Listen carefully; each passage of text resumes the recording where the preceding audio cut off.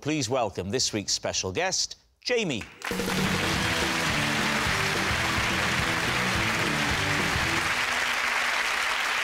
So, Rory, who is Jamie to you?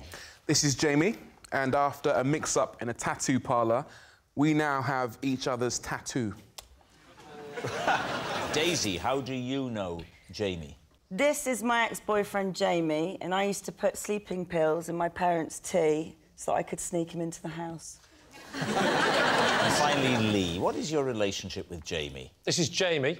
While staying at an Airbnb, I mistook him for an intruder and attacked him with a whisk. So, there we have it. David's team, where would you like to begin? Daisy, when did you go out with Jamie? When I was about 14, 15. Where did you get the sleeping pills? My mother had them to get to sleep. Oh. What was the drug? It was just regular kind of night-old sleeping pills. I don't know. Over the counter? Over the counter. Over the counter. But they weren't prescription. They weren't like some hardcore thing from a doctor. So you were trying to get them just to nod off a little bit earlier than they would have done. Yes. What sort of time would you administer the dose? So I would administer, especially when they're watching Inspector Morse. So I'd say, "Can I make you a cup of tea?" They'd say, "Yes, please," and I'd be in the kitchen putting them in the... How many times did you do this? How often did you do this as a tactic? I think for the duration of our relationship. Which was? About a year. What was it about Jamie that was so unacceptable to your waking parents? Because he was a very angry goth. And he didn't treat me very well. See, I wasn't necessarily assuming that your parents didn't approve of the relationship, just that they didn't approve of you, the thought of you holding hands with him. No. Did you think you were coming on Jeremy Kyle?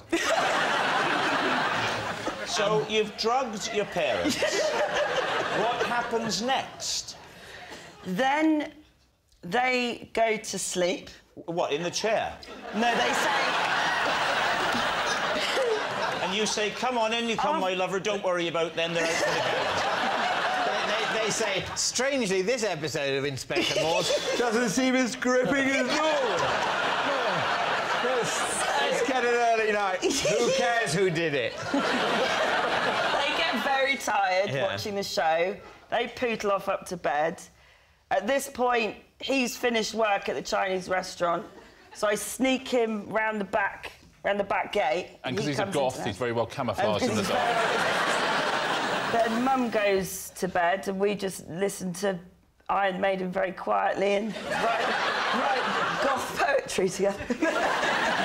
I've never heard that euphemism. No, but... OK, and this happened for about a year, and were your parents unaware of the relationship altogether? No, because they woke up once. And... You went and got the chloroform and the hanky.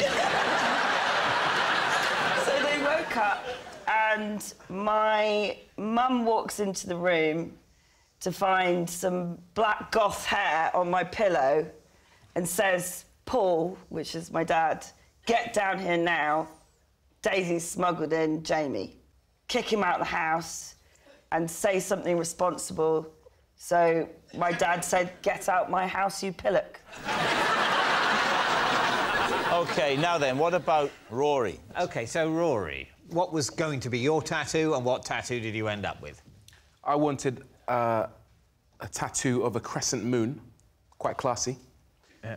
Instead... Easy. Instead, I got a picture of Popeye's face. And where? Just there on my left shoulder blade. Have you still got it? Yes. And how did the mix-up occur? We were on holiday in Thailand together. Bit of a lads booze up. One thing led to another. We all got a bit merry, shall we say. And I don't think it was Jamie's idea. I think it's probably Sam, my other friend, who said, "Let's all get tattoos." Yeah, that sounds like Sam. That's a kind of... It's a very Sam thing to do. Yeah. When was this, Rory? Late 2000s. The late 2000s? Sorry, early 2000s, my bad. The early 2000s. Well, the late 2000s would be nearly 1,000 years.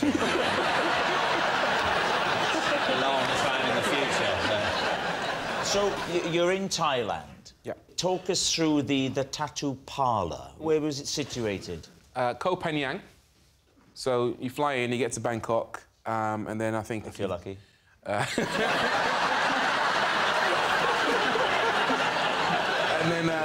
then you travel to Koh Phangan, and there's this little parlour, and they're used to tourists coming in all the time, and they have multiple beds, if I remember correctly. Not classy. And not that kind of establishment. And then you choose out of a book what you want. Yeah. And then you kind of So go... I know what a book is. I'll have the number 4, Jamie wanted the number 5, or whatever With it rice, was. or...? Not that kind of establishment. Okay. And then So it is neither a restaurant nor a brothel. The kind of establishment it is a tattoo parlour with beds and a low standard of administrative competence. You'd have gone out a storm on this stag weekend, David. Rory, how long was it before you realised the mistake? Immediately. Yeah, you stand up, there's a mirror there, you go like that. And there wasn't a picture of a classy crescent moon, there was a picture of Popeye's face with the pipe and everything. Who was more upset by this outcome, you or Jamie? Me, by far. Right. Absolutely. He's now got a classy crescent moon on his back. I've got Popeye. Are you not following this? OK, now then, what about Lee? Remind us, Lee, of your claim. So this is Jamie, and while staying in an Airbnb, I mistook him for an intruder, and I attacked him with a whisk. OK, and where was the Airbnb? The Airbnb was in Rye. And why were you staying in an Airbnb in Rye? Because I like to get away from my family, full stop. I like to go away and write and just get some peace and quiet, so I go away for 2 or 3 days, occasionally, very occasionally. Why did you Get married in the first place? I don't know. I've asked myself every day the same question. Why did you choose a whisk over a knife? Well, as you may know, that a lot of people that are attacked in their home are often attacked with their own weapons, because what they do is they take a weapon, like a hammer, and they go, get out my house, and then the burglar panics, and then he grabs the hammer, and a fight ensues, and then the person ends up getting injured. So when I opened the drawer, I had to make a selection.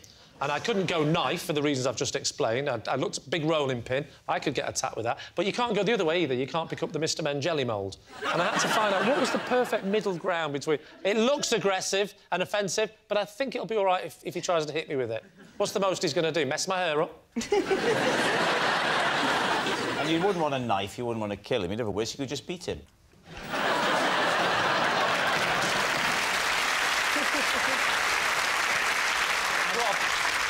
You beat with a fork, you whisk with a whisk. The applause begs to differ. Let's set the scene. Paint a more vivid picture for us. It was daytime. It was daytime? Yeah. I mistook him for an intruder because I subsequently found out that on the email that was sent by the person who owned the house, they said, oh, by the way, someone's coming, whatever it was, Saturday afternoon, to have a look at the wood-burning stove. I hope that's OK. There'll only be 20 minutes or whatever. So I was asleep, and it was about midday, something like that, and I hear a noise downstairs. And then he starts playing around with the wood-burning stove. Oh, no. And I get worried. I think someone's down there. Because the noise is sort of... Sorry, well, you are Welsh. Are you asking me the time?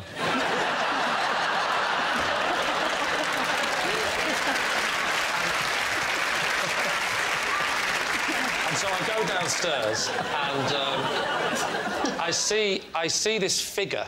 I panic. And I was going to say, get out, or else. I don't know what I was thinking. I just ran at him. I'll whip you to a soft peak. Oh, no, I definitely didn't say that to him. No, never say that to a strange man in your house, David. And I whacked him on the back really hard, just kept whacking him and whacking him. You hadn't previously challenged him or asked him why he was there. You just went straight in and battered him with a hand whisk. I just panicked and I was just straight in, went to the kitchen, got the hand, batter. No, there's no batter involved. Well, we need an answer. So David's team, is Jamie Rory's branded buddy, Daisy's smuggled sweetheart, or Lee's innocent intruder? What do you think, Diane? Well, I'm not sure about night owl. I don't think it's that strong. So I think Daisy's lying. Yeah. How old do you have to be to know about Popeye? Oh, that's... Because I think... Why would he pick... Yeah. It doesn't ring true. OK. You know that if it's not Daisy and not Rory, that means it's Lee. That's right. Can't be Lee. So, what's it going to be, David? I think it's Daisy. You think it's Daisy? I could be persuaded that it's Daisy. We'll go with Daisy. You're going to say Daisy? Yeah. Jamie, would you please reveal your true identity? I'm Jamie, and I used to sneak into Daisy's house. Well done, guys. Yes, Jamie is Daisy's smuggled sweetheart. Of course, this is not something you should ever do, putting sleeping pills in someone's tea. And thank you very much, Jamie.